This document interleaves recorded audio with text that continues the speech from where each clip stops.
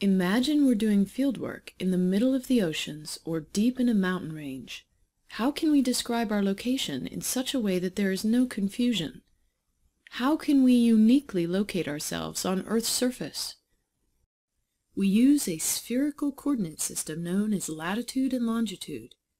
Just like a planar graphing coordinate system, we need an origin or zero reference, and we measure away from that origin in two directions. This simple graph should look familiar, with the x-axis lying horizontally and the y-axis lying perpendicularly or vertically, and both passing through the zero of the other. Any location on the flat page or screen can be uniquely located by how far to the left or right it is of the y-axis, and how far above or below it is of the x-axis. The sample point has a unique set of coordinates of -3 and +5. To locate ourselves on the surface of the planet, we need a similar method of coordinates, but the challenge is that the Earth's surface isn't flat.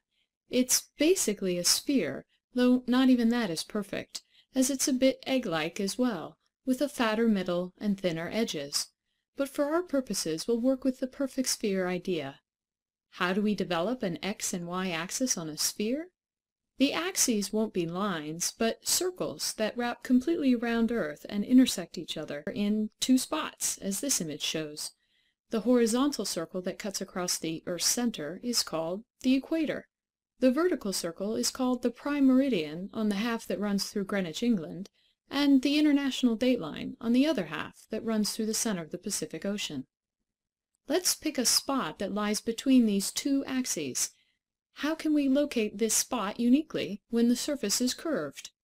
First, we designate the prime meridian as our facing or front vertical axis of the coordinate system. The equator is our horizontal axis.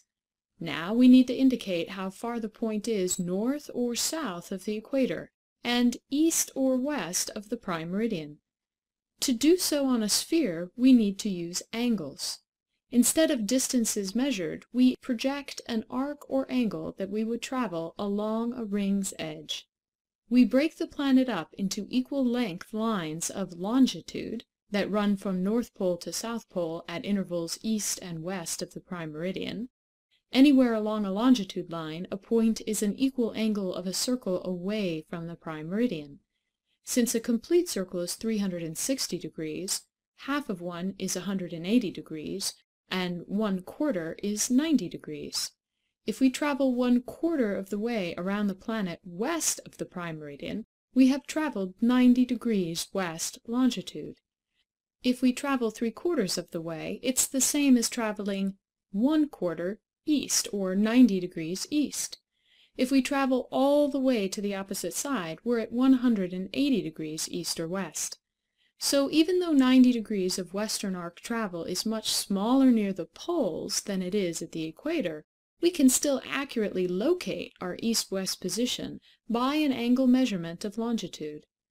Are longitude lines parallel? Do they run from pole to pole? Are they roughly the same circumference, all of them? Would a circle cut along a longitude line cut through the center of the Earth? Pause now.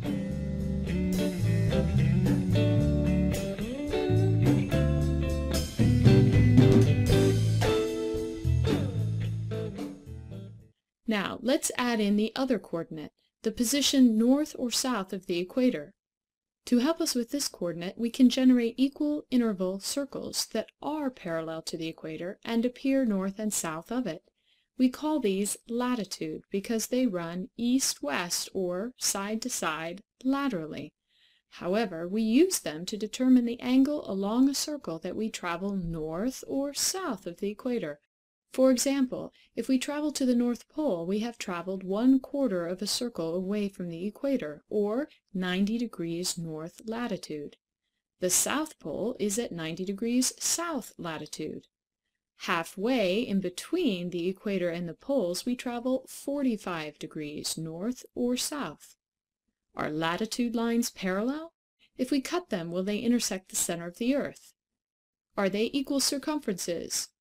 Pause now.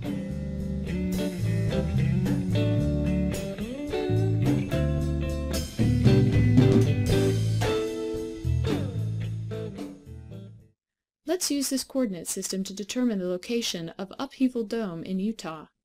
To help us, we'll cut a section of the Earth away and show angles. The prime meridian lies along the eastern side of our cut, the equator the southern side. Starting at the prime meridian, we have to travel more than 1/4 of a circle west to get to Utah. In fact, we travel exactly 109 degrees west. And from the equator we travel not quite 45 degrees north, but 38 degrees north. If we do both those things, we end up at Upheaval Dome and nowhere else. Thus, Upheaval Dome is located at 38 degrees north of the equator and 109 degrees west of the prime meridian. Now, pause the video and test your understanding by accurately locating points A and B as shown in this image. Pause now.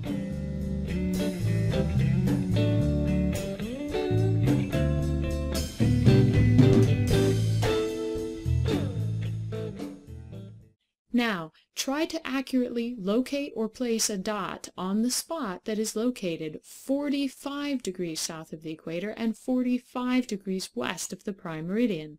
Pause now.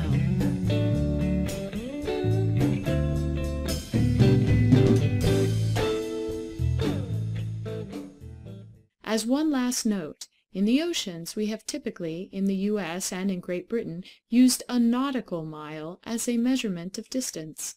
Each degree of longitude and latitude can be broken up into 60 equal intervals called minutes.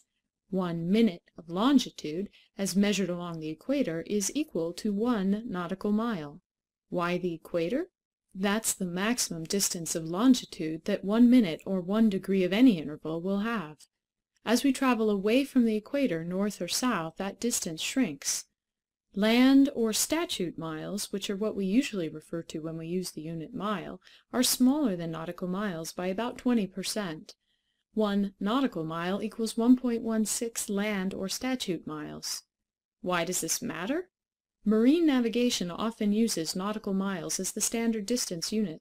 If you've ever heard of knots, that's a unit used to measure speed of ships and is equal to nautical miles divided by hours. 1 knot equals 1 nautical mile per hour. While the SI unit system with kilometers has largely replaced miles in most parts of the world, here in the U.S. we continue to use land and nautical miles as well as knots in most instances. Pause now.